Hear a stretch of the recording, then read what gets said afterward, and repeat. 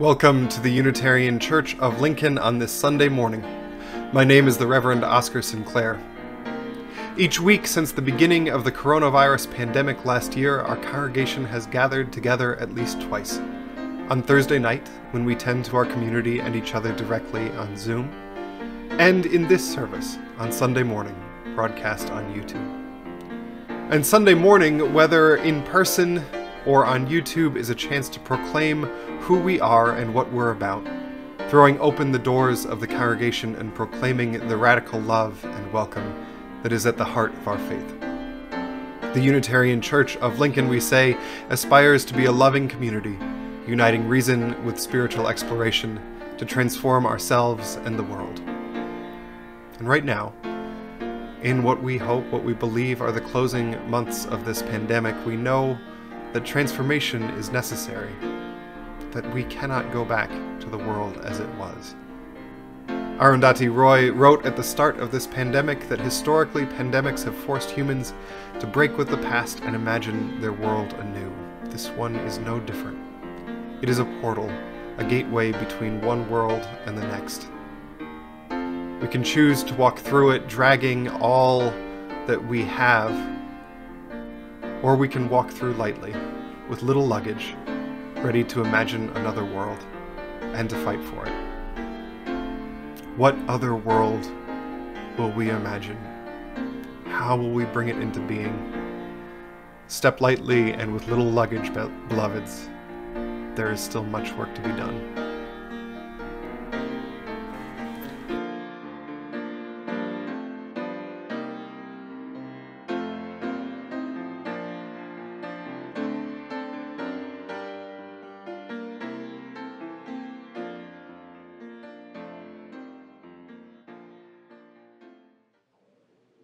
Our opening words this week come from Ian Riddell.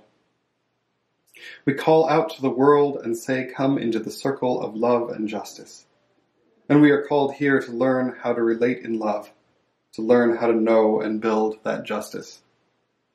We call out to the world and say, come into the community of mercy, holiness, and health. And we are called here to the imperfect practice of making mercy real, of deepening our spiritual connections, of learning how to nurture each other towards health. We call out to the world and say, come and you shall know peace and joy. And we are called here, today and each day we gather, to create an active peace of kindness, justice, and deep listening, to find joy in celebrating who we are as individuals and together. And so we call out and say, come and worship. And so we are called to worship today.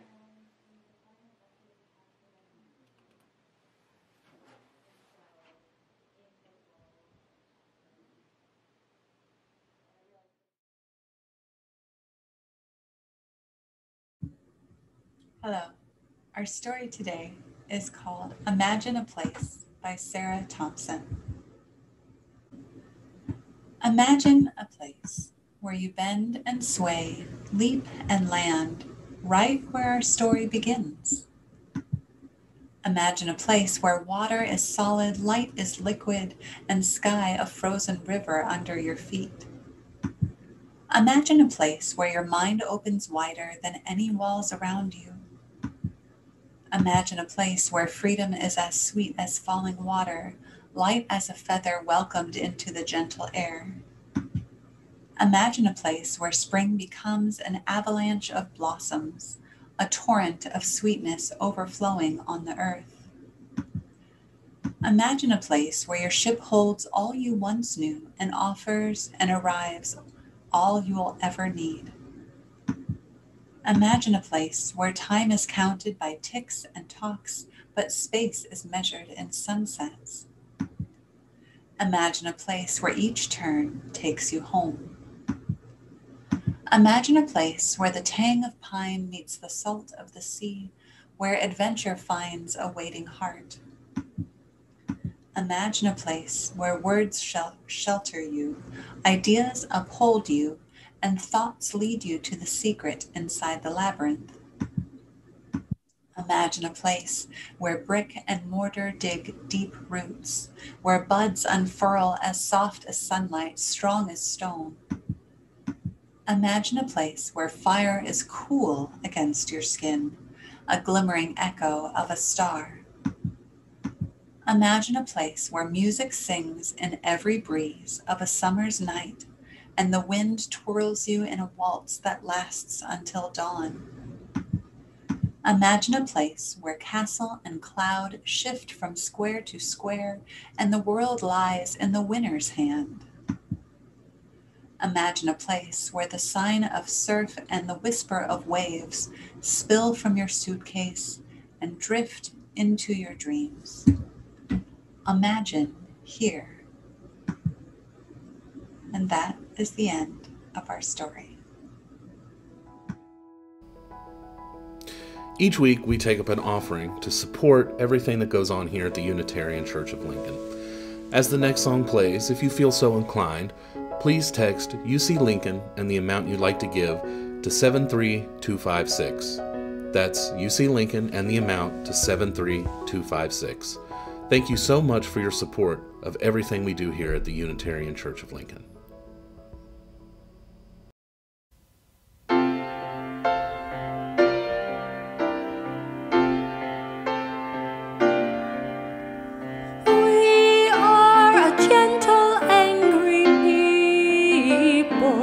And we are singing for our lives. We are a gentle, angry people, and we are singing for our lives.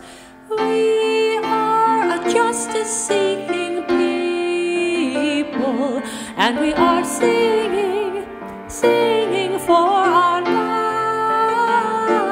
lives. We are a justice-seeking people, and we are singing for our lives. We are young and old together, and we are singing for our lives.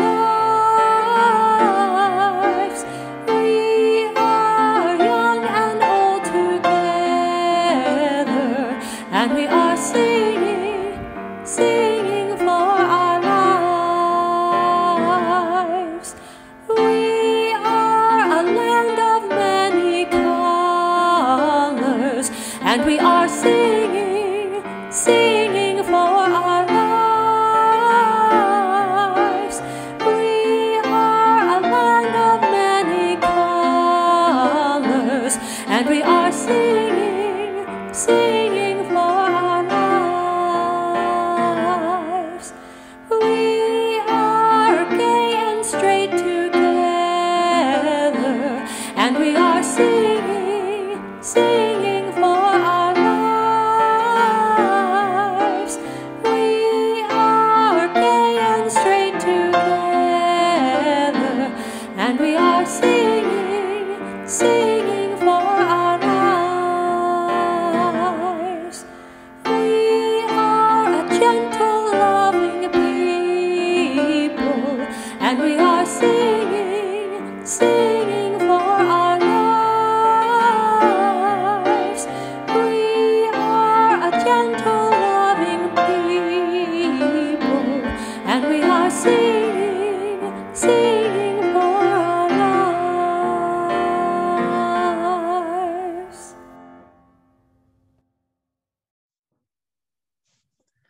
These are the words of the Reverend Dr. Martin Luther King, Jr. I use this subject because there are literally two Americas.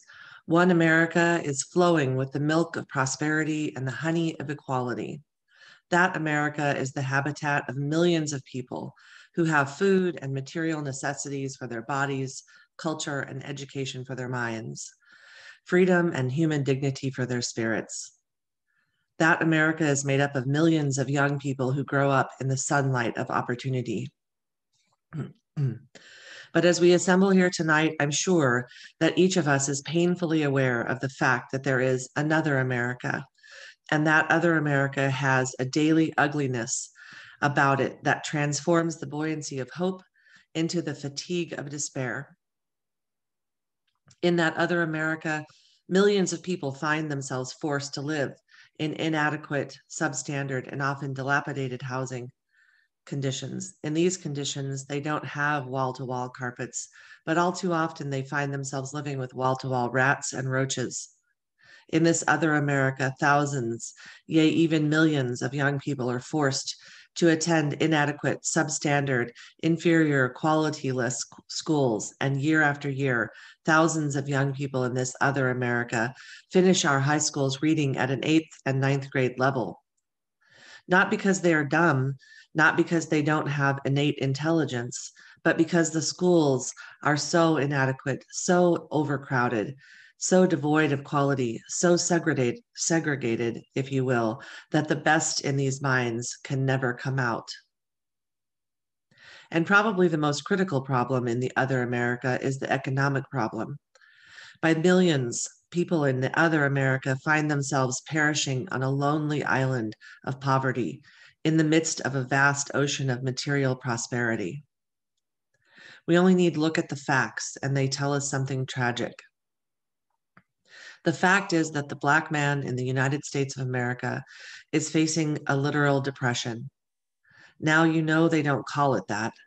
When there is massive unemployment in the Black community, it's called a social problem.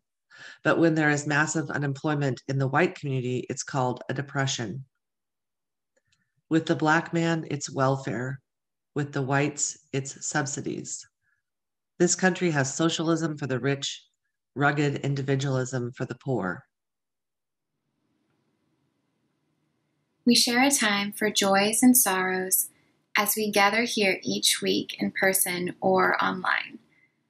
We have much to mourn these times of pandemic, not the least of which is not being able to spend time with each other in person each Sunday. This is a time of sorrow, and yet it can also be a time of joy. May we each discover ways to hold joy during this next week. As you listen to this next song, please type your name or the name of someone whom you would like us to hold in joy or in sorrow in the chat box. Thank you for your presence.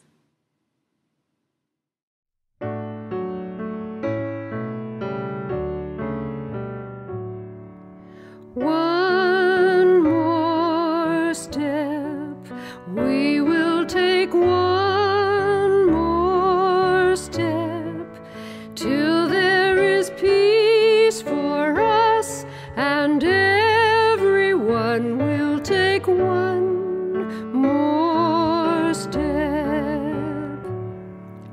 One more word, we will say one more word till every word is heard by everyone. We'll say one more word, one more prayer. We will say one more prayer till every prayer is shared by everyone. We'll say one more prayer.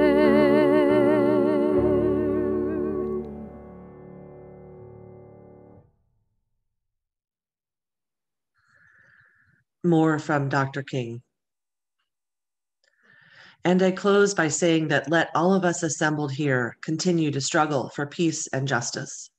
And you know they do go together. I know there are those who still think they can be separated. They mention to me all the time. There are those who sincerely feel that. But I answered a man the other day who told me I should stick to civil rights and not deal with the war thing and the war question in Vietnam. I told him that I had been fighting too long and too hard now against segregated public accommodations to end up segregating my moral concerns. And the fact is that justice is indivisible. Injustice anywhere is a threat to justice everywhere. And the other thing is, we've got to come to see that however much we've misunderstood or criticized for taking a stand for justice or for peace, we must do it anyway. The arc of the moral universe is long, but it bends toward justice. And I say that if we stand and work together, we will bring into being that day when justice will roll down like waters and righteousness like a mighty stream. We will bring into being that day when America will no longer be two nations, but when it will be one nation, indivisible, with liberty and justice for all. Thank you. What are the stories that bind us together? Most ministers have one or two sermons that they just keep preaching using different words through their entire career, over and over again. What's my job, the Reverend Cheryl Walker said, but to preach that a better world is possible, and then, when there's another week worth of evidence to the contrary, repeat myself. Some ministers preach love, some grace. For me, the sermon that I keep coming back to over and over again is about story and how we imagine our connections. A week and a half ago, I came home here in upstate New York, where I am for a couple months, to find my father waiting on the front porch of their house. Protesters have breached the Capitol building. Now, I knew this before I had left the house. I had a news alert that some barriers had come down in some kind of melee at the rally that day in Washington, D.C. No, it's worse, he told me. The Capitol has been breached. And I walked into the house to see the extraordinary images coming out of Washington, D.C. And then, because life goes on and even the most world-changing events bow to an empty stomach, I started cooking dinner. But here's what I wrote that first night over a pot of rice and beans. That I will support and defend the Constitution of the United States against all enemies, foreign and domestic, and that I will bear true faith and allegiance to the same. I took that oath along with millions of other federal employees, current and former, and like many of them, I thought hard about what it meant before taking it. And I thought sense about what it asks of us. In the dozen years since I stood up and took it, other obligations have only deepened that commitment. It's not an oath to a person. It's not an oath to a country, a mythic homeland that we owe our allegiance to. It's an oath to uphold a process, an idea. The events at the Capitol today, I wrote a week and a half ago, do not have two sides. This is lawlessness. This is an attack on the process. And the obligation for all of us that took that oath, and for all of us that are proud to be citizens of this country, is to that process. It's as simple as that. Of course, it's never actually as simple as that. So what is the story that we owe allegiance to, that binds us together as a country? If one thing is clear after the last 11 days, it's that we do not all answer that question the same way. But let's be clear about the story that we, as Unitarian Universalists in Lincoln, Nebraska, tell, because stories are how we imagine our relationships into being, from the relationships that we have with each other to the relationship we have with a country. There are a few different ways to think about our relationship with the country that we live in. We could embrace it, and many churches do, especially right now. There's a place where theology and nationalism meet, that sees the United States of America as a shining city on a hill, blessed by geography, history, and culture to be the greatest nation in history. This is a sentiment that has been shared across party lines, across eras of American history. But in its most extreme form, the form that we've seen in the last 2 weeks, it becomes a kind of unrepentant, unconstrained nationalism, ignorant of history and enraged at the reality of change. We could also go in the other direction, that there is nothing special about the accident of birth or circumstance that ends with us living in Lincoln, Nebraska. We could claim that we are subject to the laws of the country we live in simply by default, that we owe no particular allegiance to the United States of America. We could go further than that. The history of this country is a bloody and often evil one, and far from being a city on a hill blessed by geography and history, many of us find ourselves on land that our ancestors stole, in a country built on the back of enslaved people, benefiting from a capitalist culture that practically requires deep structural inequality to function. And that's a true story. And I can't fault anyone for holding it, especially in months like this one. I do hope there's a third way, though. I certainly hope it for me. I meant what I said last week about taking that oath seriously, and that compels me to try and reconcile the reality of this country's history with the beauty of its aspirations. 15 years ago, I presented a paper at an American Academy of Religion conference on the confluence of religion and nationalism in the formation of apartheid in South Africa. Much of that paper was based on the writing of Benedict Anderson, a professor at Cornell University, about 10 miles from where I am right now, who tried to develop a conceptual framework for nationalism. Anderson ties the birth of the modern idea of the nation to the development of the printing press in the 15th century. Nationalism, in his way of thinking, is the community that is formed when a population is too big for every individual to know each other, but still has some kind of collective identity. You can think of it this way.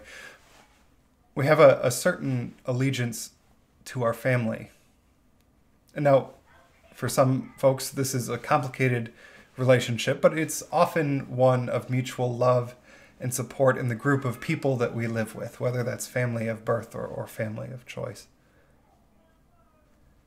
And we can think about a larger network of allegiances to our extended family, to our friends, to our church community. And then after that, it gets a little bit more nebulous. There are 320,000 people in Lincoln, Nebraska. I will never meet all of them.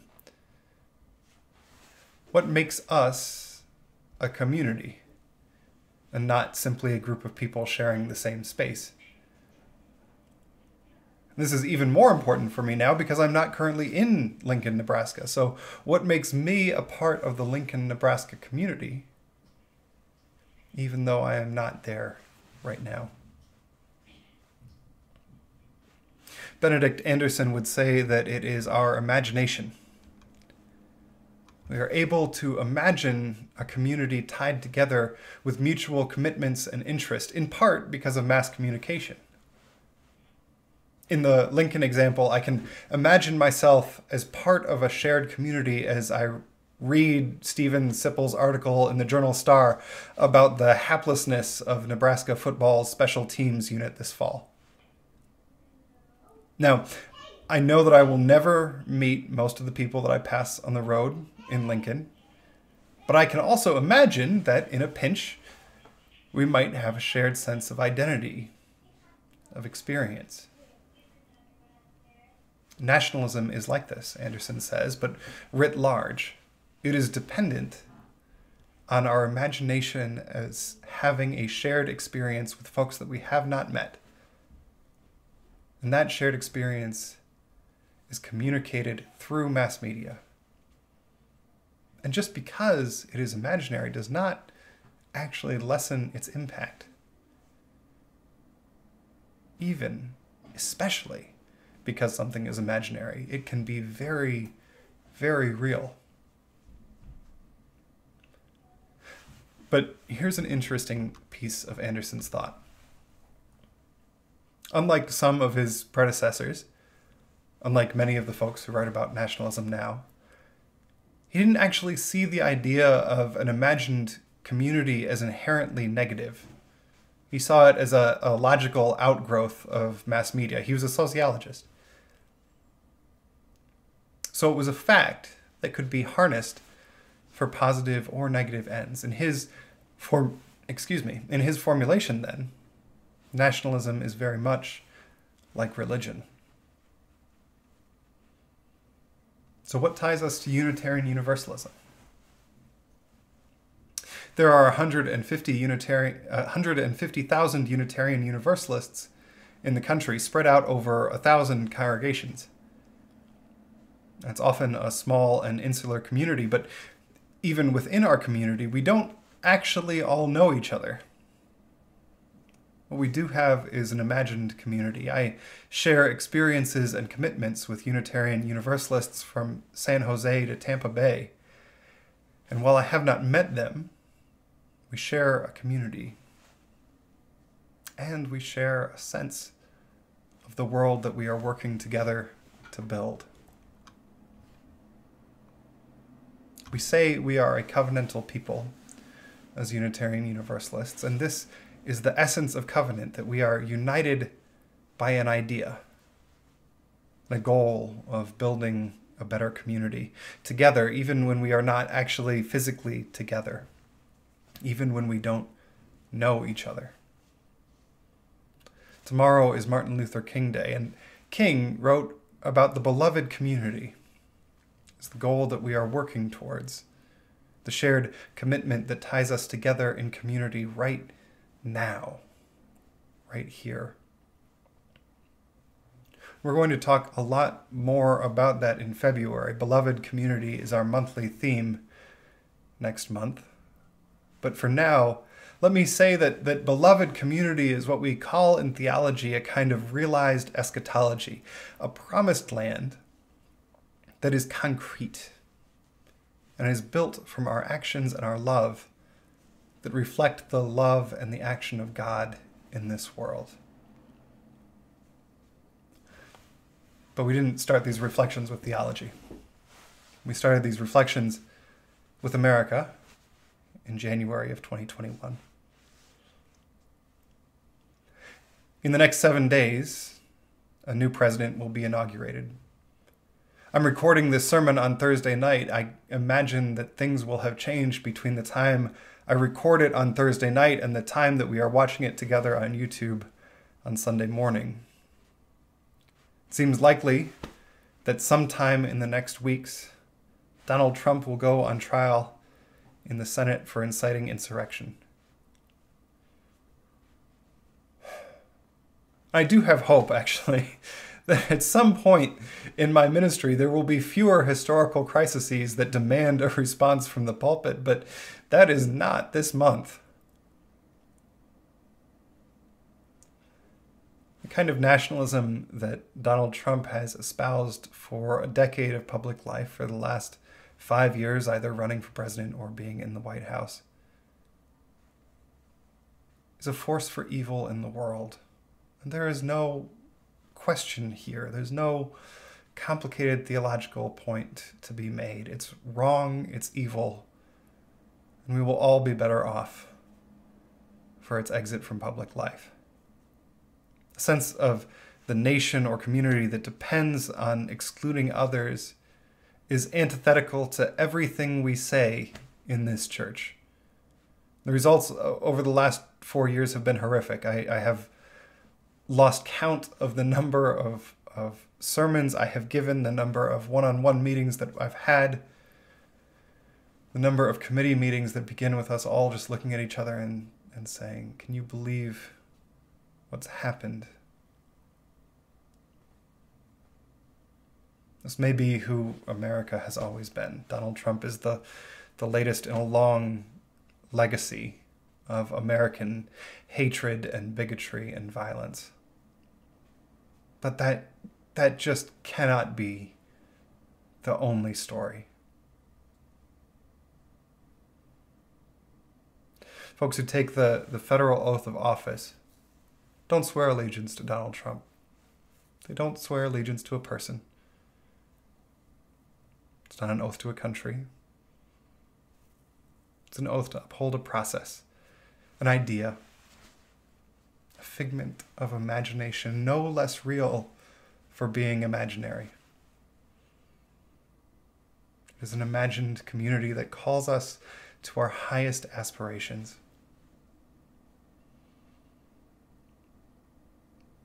It is a covenant, and covenants are aspirational.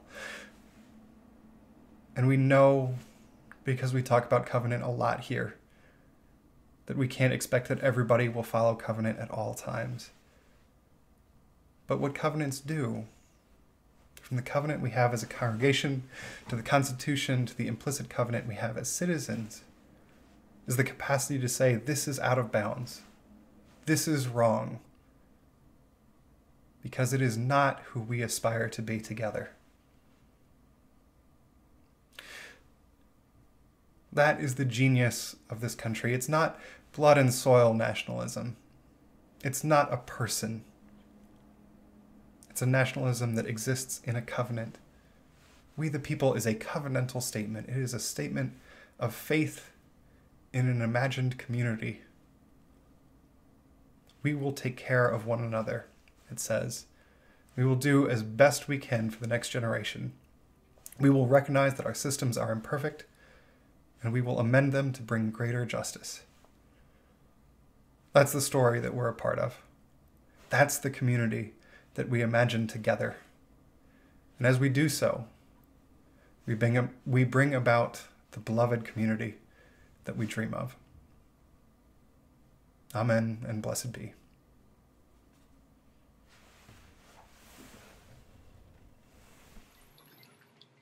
For the past several years, I've been a member of AUUMM, the Association for Unitarian Universalist Music Ministry.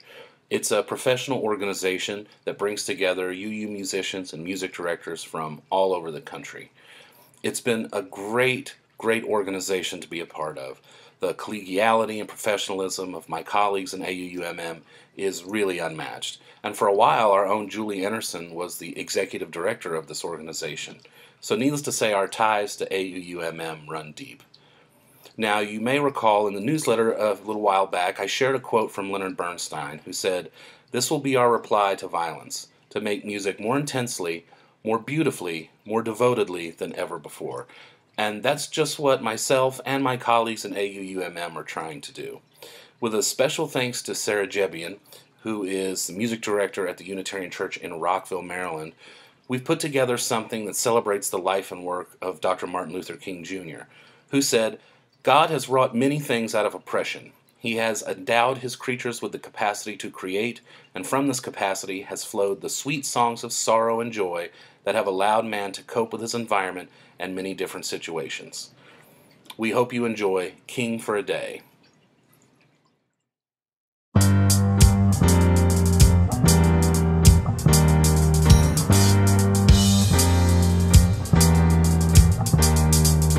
He had a dream of a world free of hatred and anger. He had a dream of a love beyond race, creed, or color. He had a dream and he gave it to me. What will I do with it? Who will I be? I've got to stand up, shout and be heard. I've got to let my heart guide my words. I've got to steady my speed and say, what would it be like if you were king for a day?